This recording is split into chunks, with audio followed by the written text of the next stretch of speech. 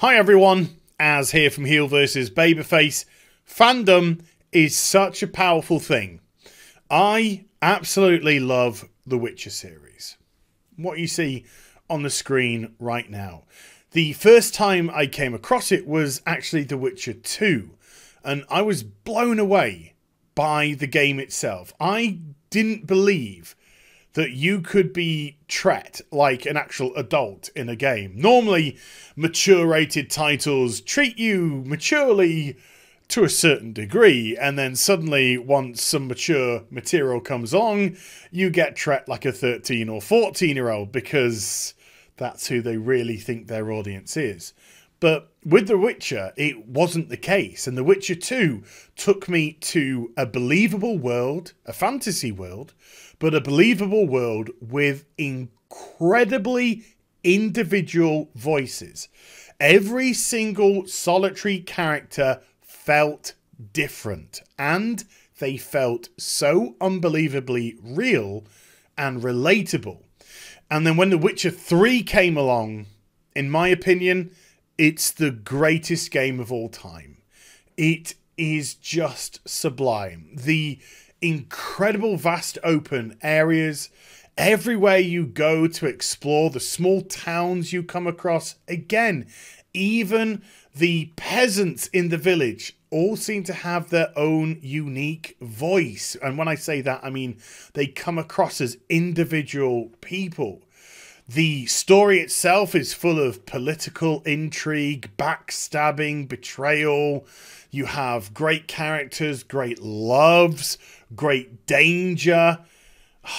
You have the family element. It seems to tick every single solitary box, and most importantly, didn't patronize you, wasn't condescending, and didn't try and force real-world political ideology into the game. No, it let the political nature of the current universe shine through. Very much like Game of Thrones. It is, in my view, the greatest franchise ever made. And I've got models and statues and collector's editions and everything because I am so invested in this universe.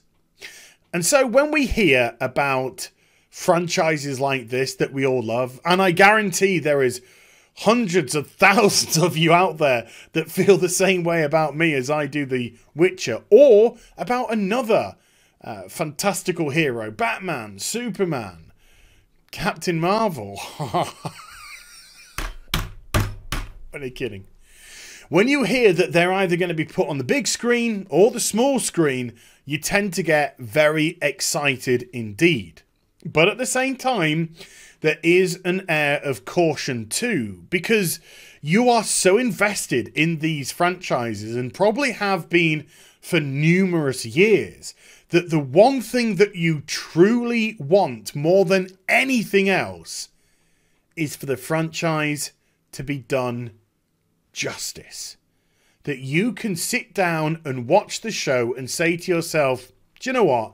I think they did a really good attempt at bringing this universe to life, while hopefully giving them leeway and understanding that there's got to be some flexibility when you're creating a show, because it's not just the fandom that they're trying to appeal to, it's normies as well. And again, this is why a series like Game of Thrones, Season 8 aside, has been so popular with people, because it's appealed to the book readers and it's appealed to normies alike because it ticks good boxes.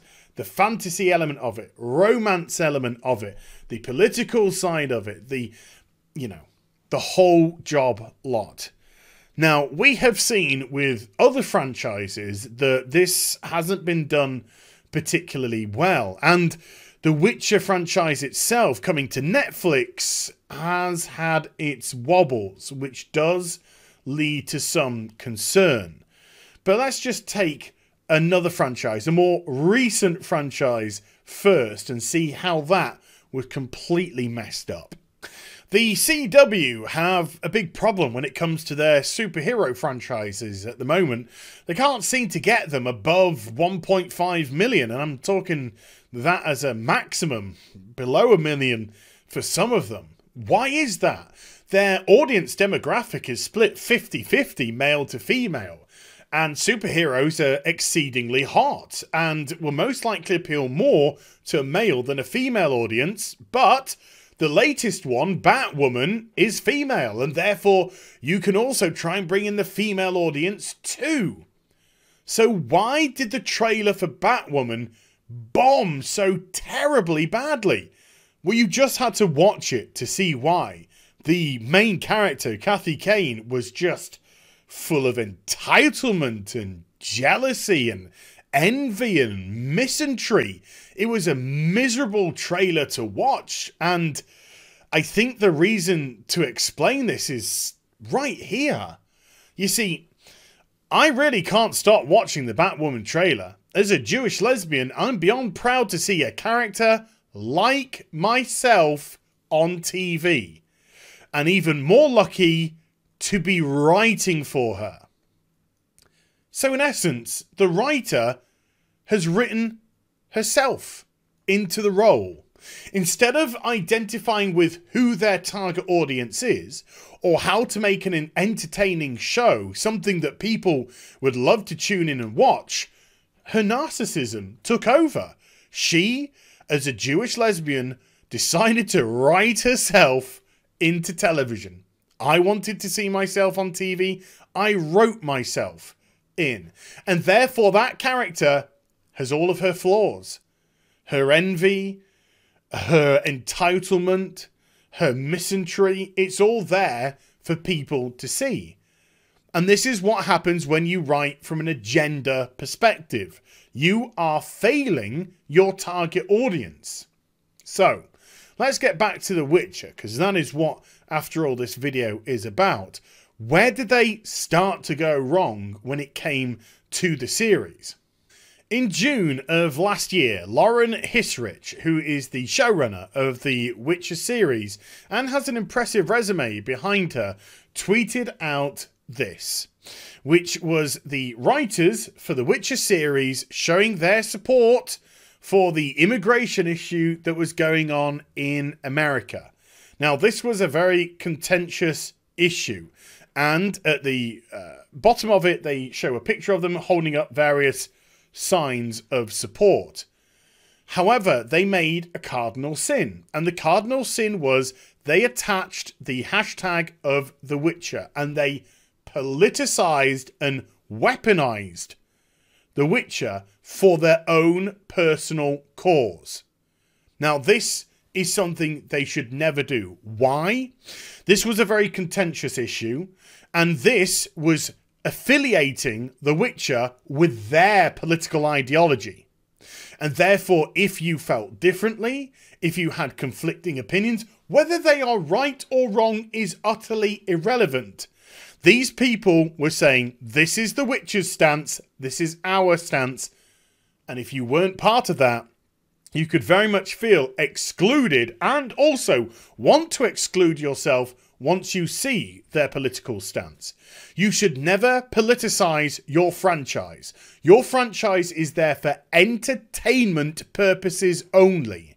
Now, if she, on her own, Lauren, wanted to give her support for this, it should have been done as a personal tweet, not affiliated with the television show whatsoever. That is absolutely her right. But to politicize and weaponize The Witcher for political reasons, absolutely not. And she rightly came under heavy fire from people. Now, things did die down for a while until casting choices suddenly started to come out. Now, you're always going to have people that are going to debate whether or not they made the correct choice in certain characters. Whether or not you thought Henry Cavill was a good choice for Geralt, I personally do. I think Henry Cavill's got a lot of personality and charisma about him. He just hasn't been allowed to let that out with the Superman and Justice League series. Casting such a young Yennefer, only 23 years of age, yes, that's got me questioning. However, I've recently watched The Umbrella Academy, and probably the person that stole the show was the young teenage boy that was playing a 56-year-old man, which was just brilliant. He carried it off. So yeah, actors are actors. They act. And so sure, maybe she does have the chops to carry that through. But it was particularly the casting of Siri that raised some eyebrows, as details came out that they wanted a BAME character, which means black, Asian, multicultural, ethnic, or something along those lines, i.e. they weren't looking for a white person. And of course, Siri is white in the franchise. Now, I believe that you do have to respect certain elements of a franchise full on. And when it comes to the main characters of a series that has been set for so long now, I do think you need to adhere to what those characters are, whether they're white, black, straight, gay. I do think you have to hit those correct beats. I don't, however, agree with this person here, who said, all hope for the Witcher Netflix series. This is in no way resembles Fringello Vigo, who is a woman from Tucson. Because when it comes to fringe characters, I think you have a little bit more leeway. We do live in a multicultural world, and the target audience for The Witcher is going to be whoever wants to watch it. And so, sure, I do think there are times where you can sort of blur over when it comes to a fringe character. You don't have to stick as close to the source material as necessary, as long as the main characters have been portrayed in their correct light. I mean, I wouldn't expect Daniel Craig to play Black Panther. Would you? No, but when it comes to these side characters, sure, you can play with them, you can diversify it a bit, and I don't think it's going to have any major effect on the series whatsoever. So there are times where you have to respect the source material, and I think there are absolutely times when you can be a bit more lenient with the source material. But when it came to Siri, well, it looked like they did listen to people, and it was cast by a 17-year-old white girl. So the character is as she pretty much is in the actual series itself. With a little victory scored, people thought things did go quiet once more and for a longer period of time. But a couple of days ago, some images started to emerge of the first look, and these are leaked images, they're not official images, of the Nilfgaardian soldiers. And as we can see, there's a lot here to be desired in how they actually appear.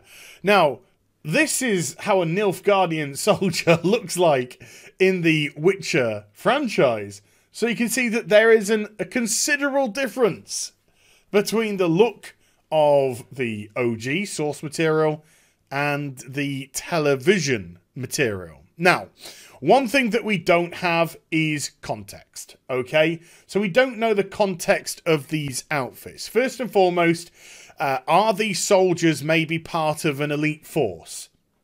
And this is their sort of uniform, this elite force uniform, because they are in a forest, and it looks like they could blend in. So it could be some sort of camouflage, medieval camouflage, first sort of attempts at that. Maybe something's going to happen to them in post-production, although that does seem a little unlikely. If you were going to create armor, surely it would be much cheaper to actually make the armor itself than to CGI it on, or to have some sort of special effects applied to them afterwards. That does seem very unnecessary indeed. And with the Nilfgaardians, of course, being so grandiose in their look, it does sort of raise questions as to why they would potentially stray so far from the source material. Now, I tweeted to Lauren earlier today to see whether or not we could get an explanation, whether or not this was a unique set of guards, or whether or not this was going to be the general look of the Nilfgaardian army. But let's just say, for argument's sake, it is. This is the standard look. Why stray so far from the source material? I mean, regular armor would look great, would look absolutely fine, and this kind of looks a little bit silly. So although it's not a deal breaker, and I'm not trying to turn this into a deal breaker at all, it once again raises questions which probably shouldn't have to be asked in the first place. So let's just collect everything together. When you're creating your own franchise, you can go nuts. You can create people exactly how you want them to be. Male, female, white, black, straight, gay. You can create your own universe and expand on it as you will. When you're given the reins of an existing franchise, however, you have a duty, a responsibility to be respectful not only to that franchise, but to the fan base of that franchise. Why? Because you wouldn't even have an opportunity to create a film or be a showrunner of a television show if it wasn't for that fan base making this material so popular. And therefore you do have a duty to not only cater to the normie audience, but you also have a duty to cater for the fan base audience. When you try and push your own politics onto something, you are asking for trouble. You are asking to alienate people. You are literally forcing that upon them. When you try and virtue signal by saying, hey, let's take this character and then let's cast them through a BAME modicum, then you are being disingenuous to not only the source material, but as I said, you are virtue signaling. You are just trying to tick a box for ticking a box's sake. You do have an opportunity, once the main characters have been cast, to have, I think, that flexibility. And people will let you get away with that. And that can allow you to bring in other ethnicities, etc., to diversify that cast. And the world itself, with everyone that you meet, people who may be brand new to the series who are created specifically for the TV show, etc., to put them into the world as well. But when you start writing for yourself, and when you don't write for your true audience out there, well, you get a Batwoman situation where somebody is so narcissistical that they literally implant themselves into a character because they want to see themselves represented. Their ego is so huge. Their entitlement is so large that they will quite happily compromise a character, compromise a franchise just to be self-serving. I really hope that the Witcher series is going to be great. I want nothing more than success for this show because I love this series, I love this franchise, and the more series I can get of The Witcher, the better for me. The more entertained I am, the more invested I'll be to see more, which means I will maintain my subscription to Netflix, etc., etc. All you have to do is create that product for the fan base, create that product for the normie to drag them in as well. Just keep your own political agendas and your own narcissism and your own virtue signaling out of it, because it has no part in this sort of entertainment whatsoever. So there we go. I hope you enjoyed the vid. If you did, do get a thumbs up and also subscribe to the channel. Follow me on social media and Twitch for live streaming. Links there in the description box down below. And I'll be back with some more stuff very soon. You take care. Bye for now.